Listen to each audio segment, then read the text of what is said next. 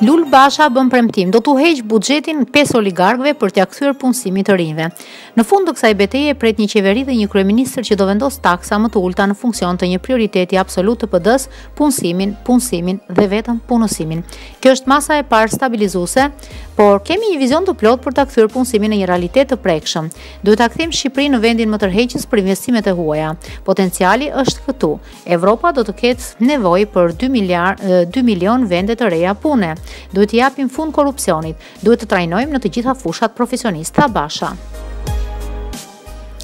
Mëtej bashkështoi se për të arritur këto qëllime nuk mjafton vetëm vizioni, por duhet shumë vullnet, në mënyrë që t'u hiqet buxheti 4 apo 5 oligarkëve dhe për të punësuar në këtë mënyrë qindra mijëra studentë që punojnë në kushte të zeza. Sa është fatura e abuzimit të kësaj qeverie vitin e kaluar? 1.7 miliardë euro.